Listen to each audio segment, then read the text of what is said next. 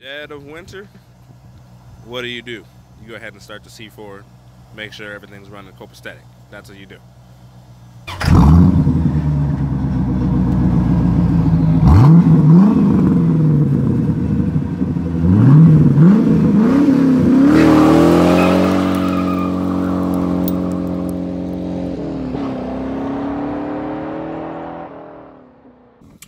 Greetings, one and all. It's I, the family car guy. I'm coming to you from my 1996 black Corvette C4 LT4 coupe, which may as well be a convertible right now because it still sadly has no roof. If you have not seen my Target Top tragedy video, you would know what I'm talking about.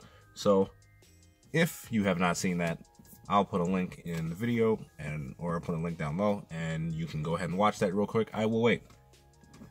Anyway, for the rest of you, I just wanted to quick make a video about just kind of what's been going on with me. Now, I will say that it has been a very incredibly busy time in my family right now and in my life in terms of just having responsibilities of having young kids, in terms of having big projects at work. I work in IT, and then obviously the holidays.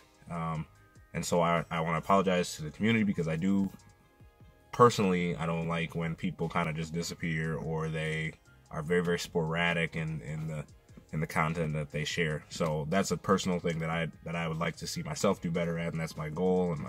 And you got to be a little bit more planful when you're the family car guy and you got a legit family with young kids and the whole nine. So that being said, I am very excited about the future. Very excited about 2018.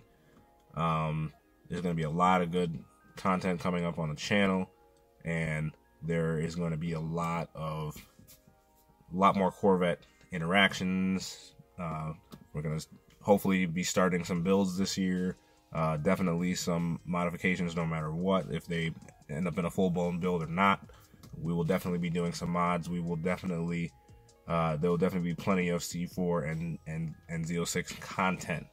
That being said, obviously it's the winter time, so there are some challenges with that, as some of my fellow YouTubers who live in colder climates, such as myself, or similar to myself, can attest to.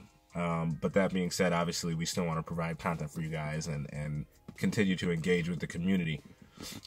Quickly, I wanted to shout out all my YouTube community members who have broken milestones. I know, like Yellow Vet 04, you just crossed over 100 subs recently. My Corvette Life just crossed over 1,000 subs. So just excited for you guys, excited for other people who are starting channels and coming up. And I have to say, I am not discouraged by the monetization situation that has been very well documented on many people's channels at this point. So I'm not going to spend a bunch of time talking about it, but I'm excited. I think that all of us who are small YouTubers, we didn't do it because we figured we'd get rich quick overnight or anything like that, or make a ton of money just off of YouTube, and that would be the sole purpose why we did it.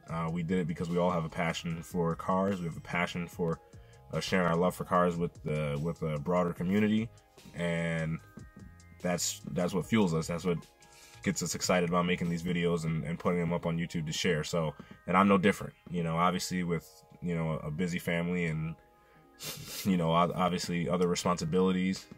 That's definitely one of the last reasons that I make a video, although obviously it is nice to be rewarded in that way. I'm nowhere close to 1,000 subs, but that is obviously the goal. But regardless, I love to share my passion with the community, and there's so many more benefits to it than just trying to achieve a paycheck. I've learned so much from so many different people that I've followed, and via their experiences, via their advice, via their struggles, their successes, and their various perspectives on things. So it's been awesome, and I'm so happy to be a member of this community, and I will definitely do my best to continue to be a part of it. My plan is to, going forward, share videos on a weekly basis as much as I can. My goal is to upload on Sunday nights. That seems to be the best time for me. So that's kind of my goal, and so that's kind of where I'm at with that. So hopefully that shed some light on where I've been at. Another thing I want to talk about quickly is dreams. I really think that 2018 is the year of dreams for a lot of people, myself included. I just have real big dreams. I've always been a big dreamer, and I just really want to encourage other people in the face of whatever you're dealing with right now.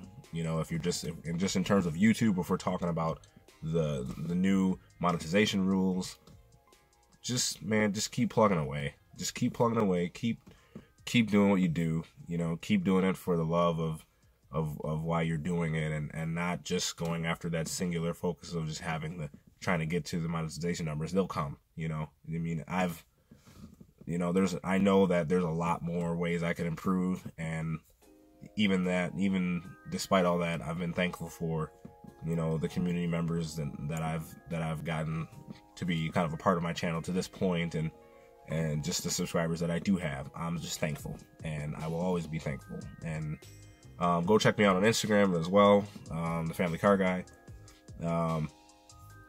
I post there as well. I'm trying to do it fairly frequently to continue to engage in the community in another way, so check me out there as well. So one of my dreams when I was a kid, I wanted to be a race car driver. That was one of my things, amongst other things, right? Wanted to be an astronaut, wanted to be a firefighter, wanted to be the president of the United States, wanted to be a big-time CEO with a briefcase, because that's what I saw my dad do. You know, like, I saw him go to work with a suit and a briefcase every day and look important, right? So I wanted to do all these things. I had no concept of picking a career and time, and, you know, back in the good old days, right? We didn't have to think about taxes and bills and things like that. But anyway, had the opportunity a couple years back to visit the legendary Vegas Motor Speedway and drive a couple of exotic cars on the track. One of them being the Audi R8 V10. I wanted to drive the Porsche 911 GT3, but unfortunately that car was broken. It had some issues, so they let me drive a Porsche 911 Turbo. Unfortunately, that video didn't really turn out. So I'm gonna show you guys right now the Audi R8 V10 lap, and you'll see my driving was pretty awful. I was pretty timid, but it was fun nevertheless to be driving in that kind of a car and have an instructor with you. And so without further ado, here we go.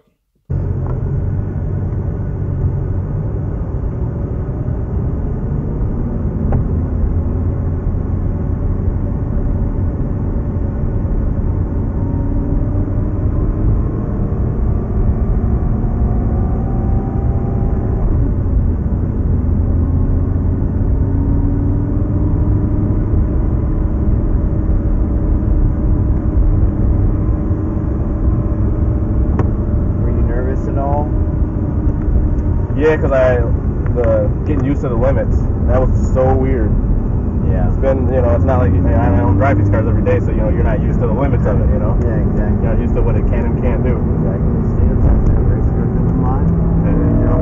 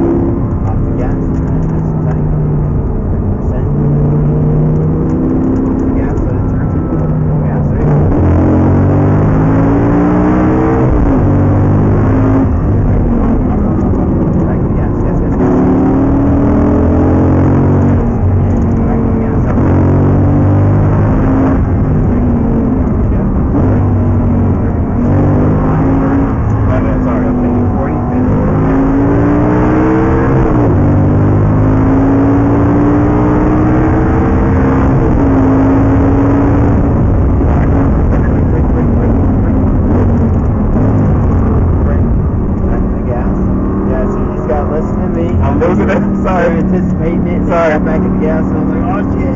Sorry. It's all good. Nice and tight. Alright. Submit downshift. Brake. Off. 30. Off the gas. Set. Gas.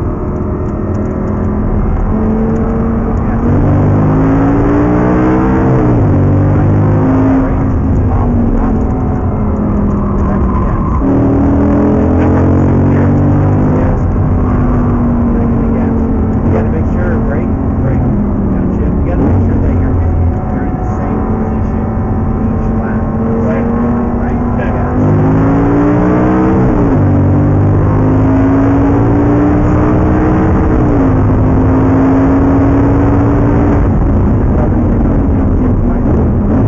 Off. Gas. Brake. Off. Back to gas. Gas.